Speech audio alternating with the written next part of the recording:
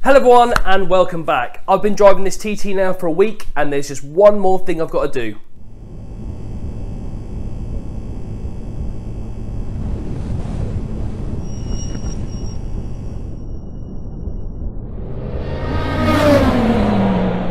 So yes, hello everyone, thank you very much for joining me once again. So for the last week, this car has been done and I've been driving it every opportunity I can. So as soon as I get home, I'll take it out for a spin, probably go to the shop, make sure everything is okay. So I've been doing that for two reasons really. One, make sure that there is no untoward noises, make sure everything is running as it should. And B, just make sure the battery and everything is completely charged fully, make sure it doesn't die. And yeah, just make sure the car is 100%. However, on Wednesday, I ended up sitting at a junction for a little while and I noticed some steam coming from the front, and I mean the very front, right here at the grille. I've had a quick peek through the grille and it looks as though I may have a small hole in the radiator. So, I went onto eBay straight away and I picked a new one up. This was only £25. Brand spanking new. I couldn't believe it how cheap that was. So, whilst I was there, I decided to buy a new coolant bottle as well, because the one on the car originally is completely filthy. It's disgusting, still from when somebody had put that horrible K-seal type crap into the coolant system. So again, this was only a tenner, so for the sake of £35 I thought let's get this completely perfect. So gonna fit this and the new radiator, so let's get cracking. Okay, so first things first, I'm not 100% sure whether I'll be able to get away with just taking this slam panel off and getting access to the radiator that way, whether I'm going to have to remove the whole bumper. So the only way I'm going to do this is by taking this off first and then go from there. I'll never tell, just trust that I'll keep it locked in a cell. Never revealing no secrets you're keeping, these promises strong as a spell. I'll never tell. Yeah, I like you, that's for sure. Never have to close the door. Been a long time, a year before, and I'm missing you so bad. Gone away a month or more. Every show I go before, I need to hear that voice, cause right now feels like it's been too long. I could never let you go on thinking about those secrets true.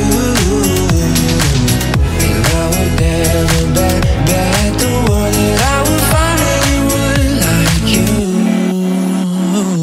I'll never tell, just trust that I'll keep it locked in a cell. Never revealing no secrets you're keeping, these promises strong as a spell. I'll never tell. Okay, so yes, the answer to that is basically the entire front end off. I've completely forgotten that this slam panel wasn't just a piece here, it's connected to the entire front end. This crash bar and everything is all connected to the front end. And then the rad packs are actually installed up against this. So what I'm going to do now is I'm going to drain the coolant and then hopefully we can start to take the rad out. I don't want to remove the air conditioning rad, which is also attached to this, so I just want to try and remove the coolant one if possible. So like I say, first thing, let's drain the coolant. I could never let you go on thinking about those secrets true. And I would never bet the world that I would find anyone like you. I'll never tell, just... Okay, so here we go. The old radiator is now out. You see these dark patches here, or these wet patches? I'm pretty sure this is where coolant was leaking and I can see steam coming off of. This rad is in absolutely horrific state anyway. As I went to remove the fan pack, I actually snapped it here, so it's a good job I bought a new one. Right, what I need to do now is swap this sensor over onto the new rad and then try and put it all back together. Wish me luck. Secrets you're keeping, these promises strong as a spell. I'll never tell. It's true, it's true, it's true, it's true, it's true, it's true, it's true.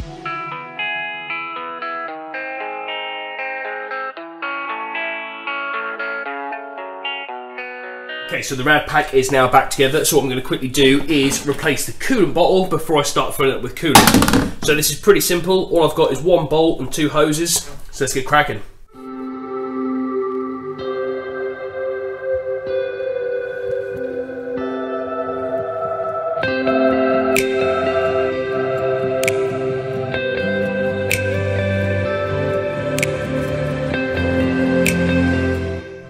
Okay, so what I'm going to do now is run the car up to temperature, because the last thing I want to do is, if I button everything back together, put the front bumper on, make sure everything's all done, and then I find out there's still a leak, I'll then have to take everything back off. So I'm going to run it up to temperature now, make sure there's no leaks, and then we'll go from there.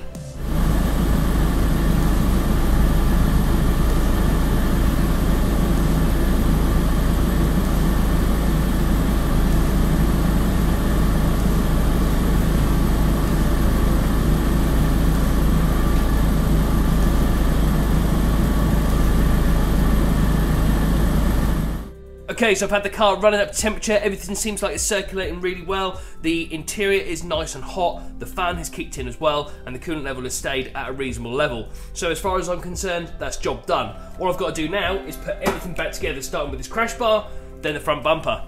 So let's get cracking.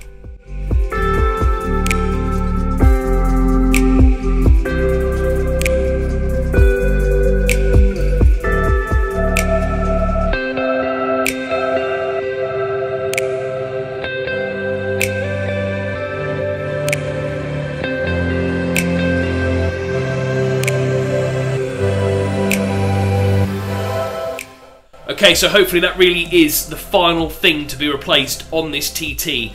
Obviously, I've been driving it this week to make sure that something like this didn't happen for the new owner, and obviously this car had been sat for like 4 years on a drive, so I half expected something like this to have gone wrong, especially something like the radiator, because it hadn't really gone through many heat cycles. Me driving it 4 days this week, getting it up to temperature, and then obviously it cooling back down, has obviously given it enough of a reason to give up the ghost. So, like I said, hopefully that is it now. There will be no more videos on this TT. It's going to be up for sale as soon as the V5 arrives, and that will be it. Done. Dusted. So thank you very much for watching, and I'll see you in the next one.